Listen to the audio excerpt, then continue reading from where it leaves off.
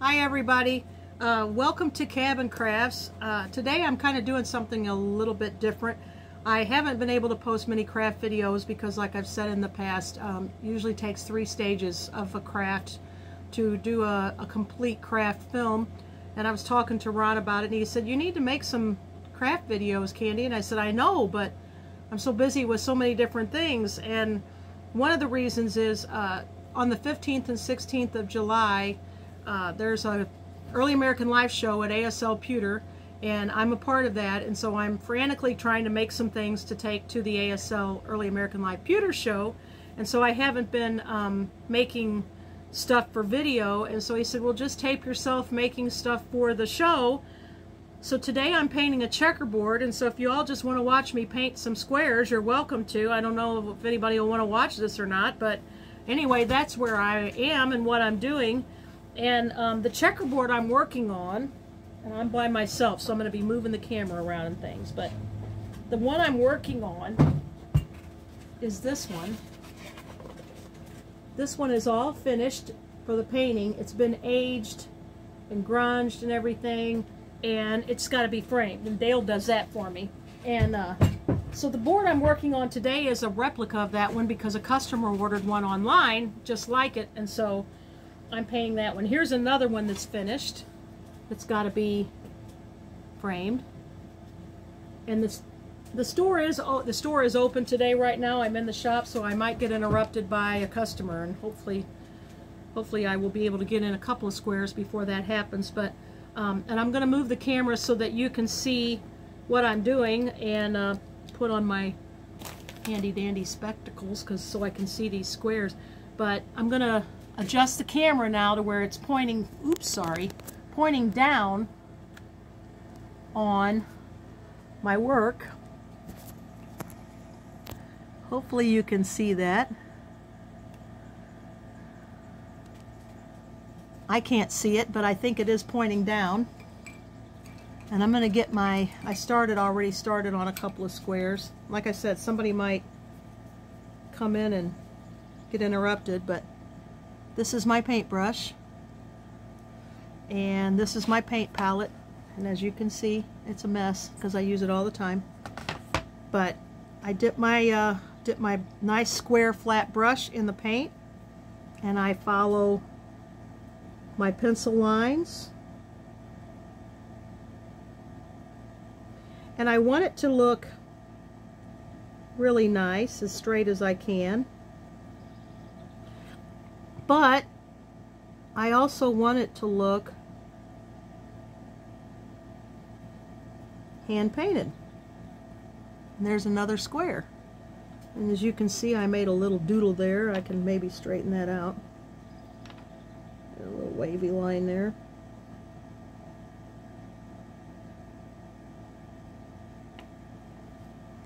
There we go. And then I'll do this one and this one. And I might have to move the camera back a little bit. But anyway, checker's been around for a long time. They found it in Egyptian tombs. They found it in Tutankhamun's tomb. But it was called something different. Anyway, they believe that it was the precursor to maybe modern checkers, or draughts as they call it in Europe. And each board has 64 squares. I believe the game they played in Egypt was called Senet or Seket, S-E-K-E-T or S-E-N-E-T. I don't know. I didn't do my research before this video, so you'll have to fact check me on that one and Google it and look it up. This board has a little bit of a rough texture to it, so I'm having a hard time getting the cross lines here. It's not wanting to do a smooth,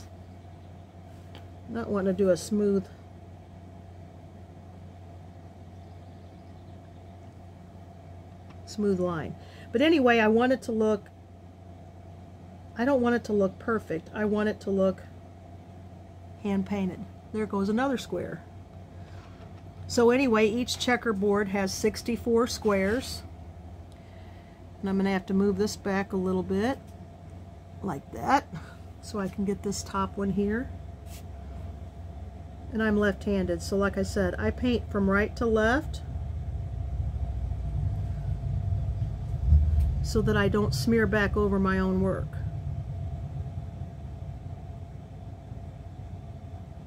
I actually should teach myself to write in Hebrew because they write right to left. I wouldn't smear my work if I had that trouble in school. A lot of times I would, if my ink pen was kind of messy and I would be writing, I would smear my work, smear my own ink. Now I hear, see there's a rough part on this board that's like right there.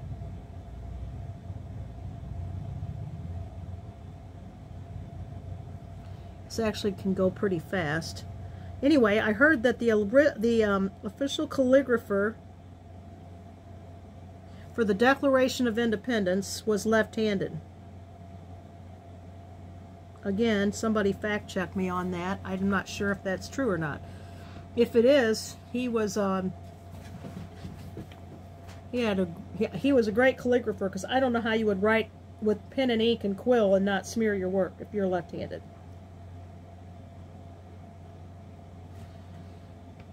So I try to keep my strokes as even as I can. And then maybe I'll show you in a future video how I draw out all of the different geometric designs with a ruler and compass on my Parcheesi boards. And there'll actually be a little design like that right here at the top of this game board.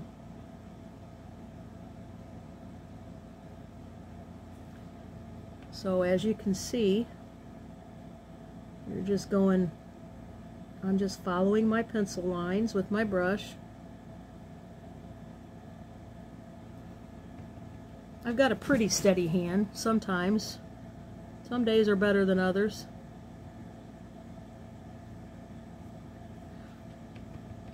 Believe it or not, it also depends on the condition of the board and the weather too. It's a really humid day. Sometimes things just don't cooperate.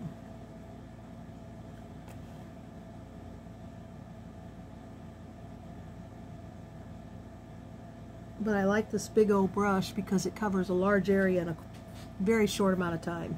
I need more paint.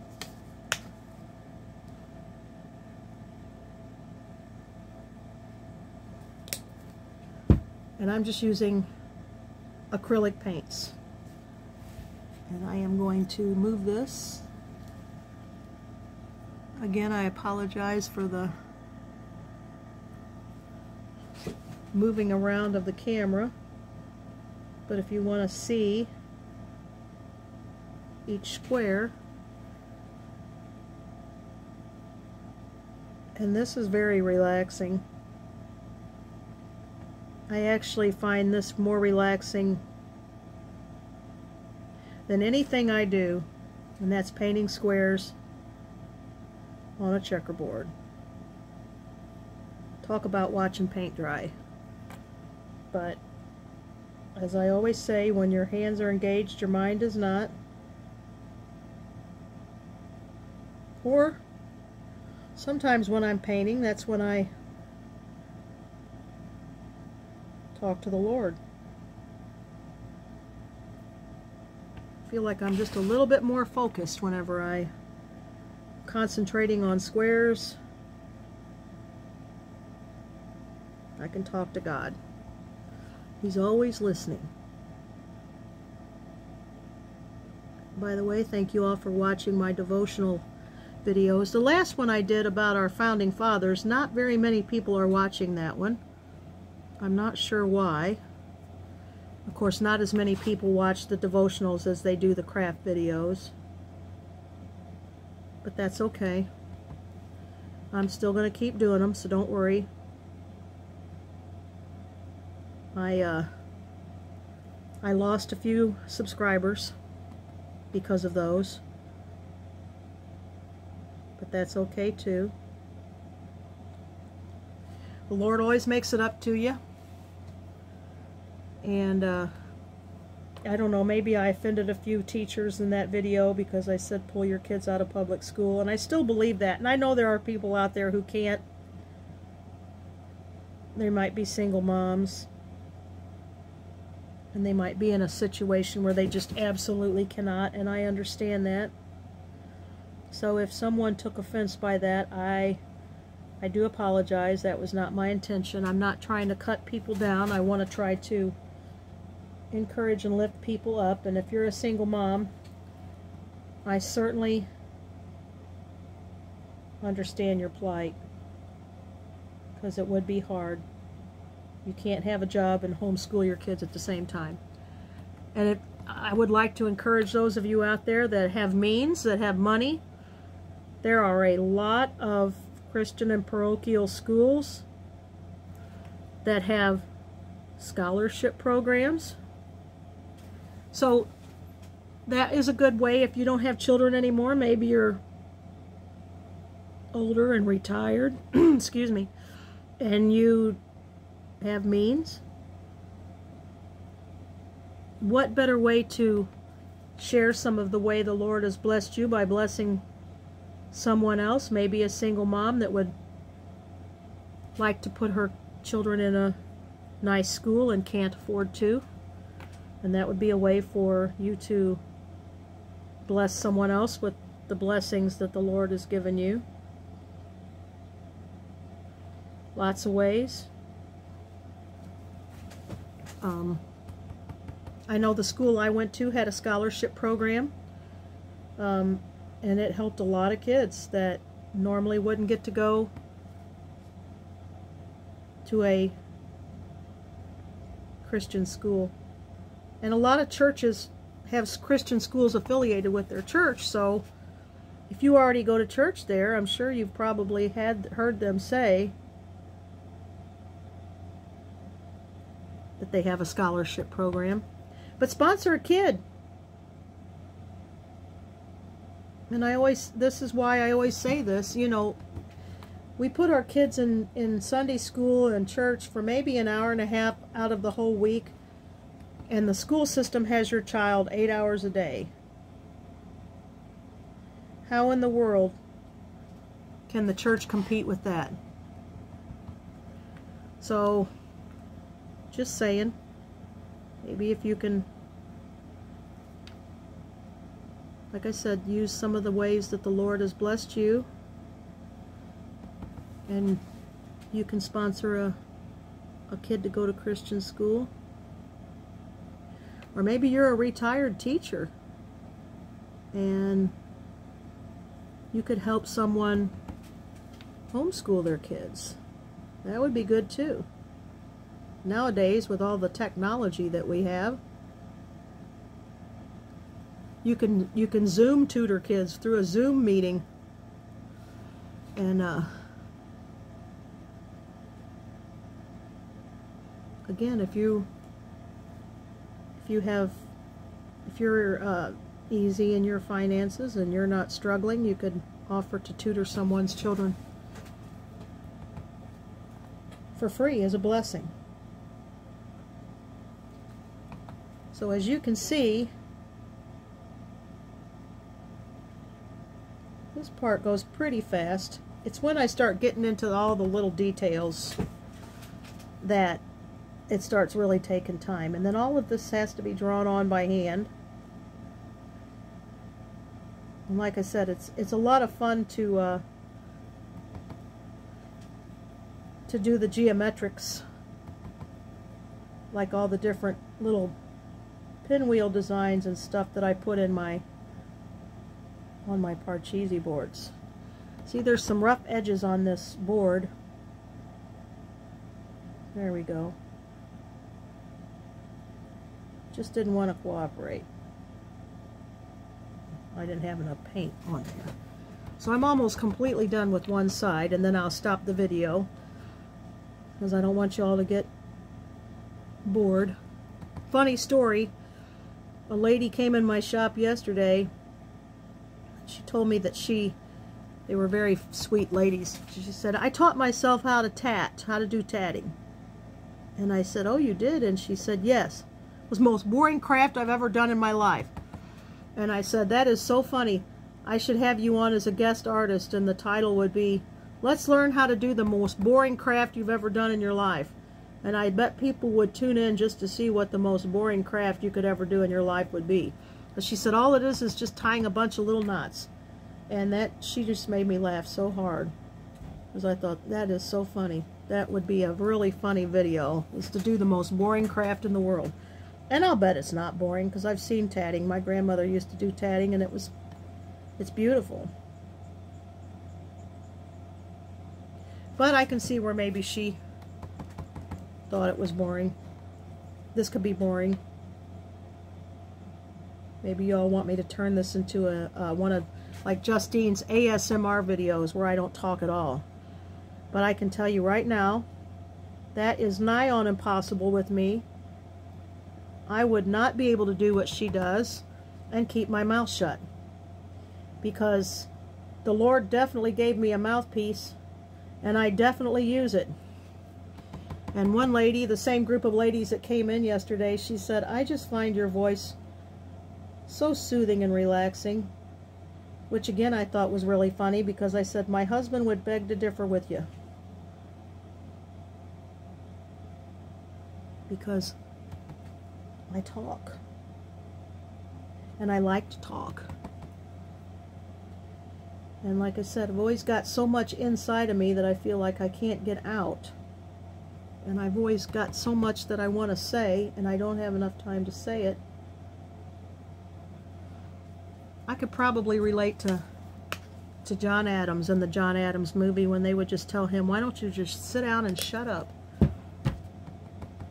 Impossible. Okay, so I'm almost done. This is the last square on... I actually need to do that on that side. So my brush is splitting a little bit. So when I get this square done, we are halfway there as far as the squares are concerned, and then I'll flip the board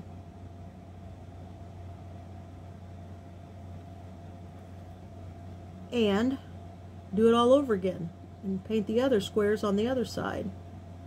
And then I won't have gone back over my work and smeared it. And I'll just go this way. And that's that. Half the squares are done. So now I'm going to just flip the phone back up, if I can remember how to do that without making y'all seasick. My hand's in the way. You can see my hand. Okay, there we go. There's me and my glasses. So, let me move this off of the board. So half the board's done. And then I'll just flip it around and do the other side. So what I'll show you very quickly is a few of the other boards that I've painted. Let me reach over. Sorry again. Let's see if I can get this one. So this is one I painted yesterday. This is a Parcheesi board. This is freshly painted. Every line was painted by hand. All the different little pinwheels in there. That's all done with a compass and a ruler. And then it will get antiqued. And let me show you what an antiqued one will look like, because that's a lot of fun. Just set that down there. See if I can do it without knocking the...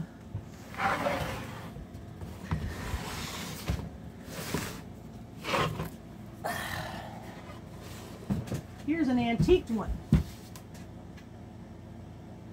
And these will all get framed.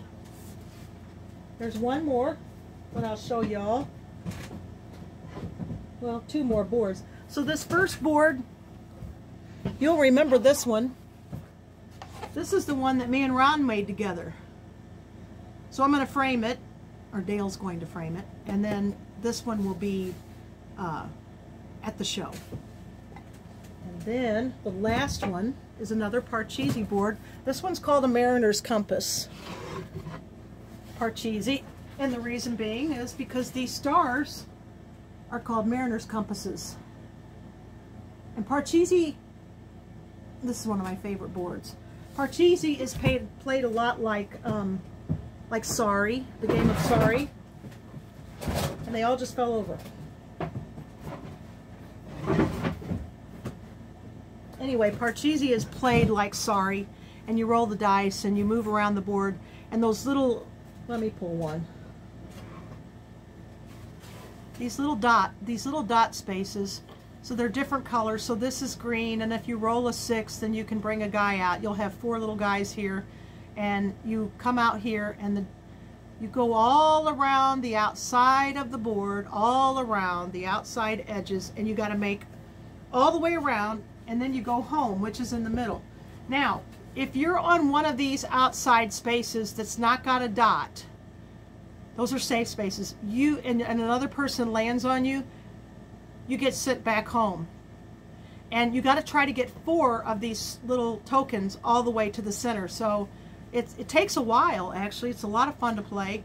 And but if you're on one of these dot spaces, this is a safe space, and they can't send you back. And then once you're in the middle here and you're on your way home, so you've made a complete circuit all the way around the board. So you go all the way around the outside edges, all the way up, all the way around. And then when you get back to your spot, say you're green, then you start going home, and you got to roll exactly into home. And they can't send you home if you're in the center and you're on your way. They can't send you back if you're there. That's safe too. But a lot of fun, 4 players. And I remember one time I was at a show and some German folks came, and they said a really big, complicated German word that I can't say. It's something like, in German, Entschuldigung is like I beg your pardon. And that's what they said. It was something similar to that. But in English, they said it means don't be sorry or don't be angry. And I'm like, wow. So they get really mad when they play this, I guess. And it's like our version of Sorry, but you don't have the pop-o-matic bubble. So anyway, that's the Parcheesi board that I'm working on. Hope you enjoyed watching me paint squares. Could have been as boring as heck, I don't know. But anyway, Ron's like, just show them what you're doing. Just when you're painting, just take some tape of what you're painting and let them see what you're doing. So y'all know I'm not just messing around and being lazy. So thank you all for watching. Have a good day. God bless. And I will see you all next time. Bye-bye. Let me see if my little gadget will work this time. Bye. Bye. Bye-bye. Bye-bye. Not working.